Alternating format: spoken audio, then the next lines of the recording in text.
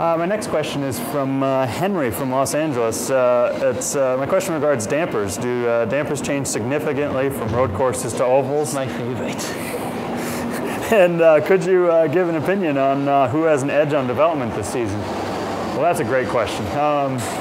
Do the dampers change significantly from a road course to an oval? Yes, they do. There's certain things on the damper.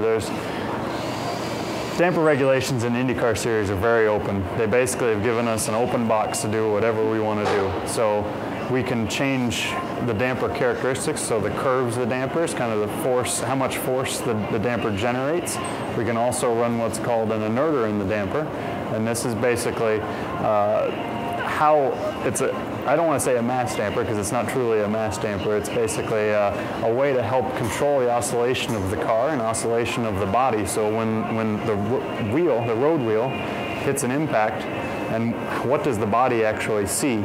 The inerter is a good way of trying to minimize that body oscillation, which further helps our aerodynamic platform and how much downforce we can maintain throughout in the car and on the platform of the car.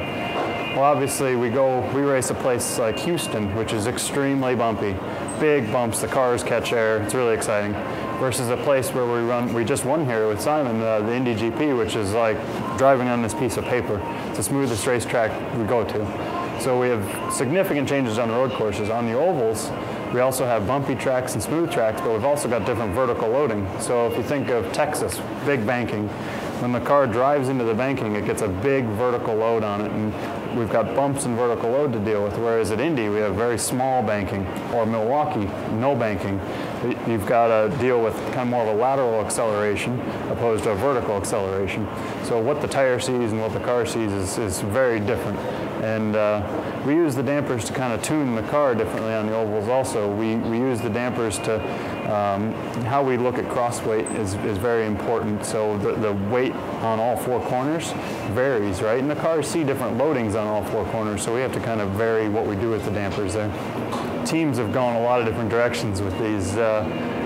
Typically, most teams you'll see with either a Penske damper, which is actually a different company than Penske Racing, but it's a Penske damper, or an Öhlins damper, which is a Swedish company. Their theories are very different.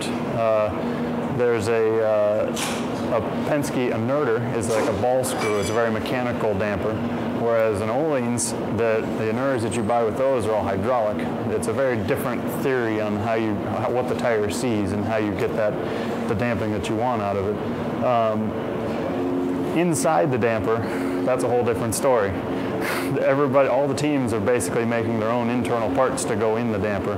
At least what I would call the successful teams are making their own internal parts to go inside the damper.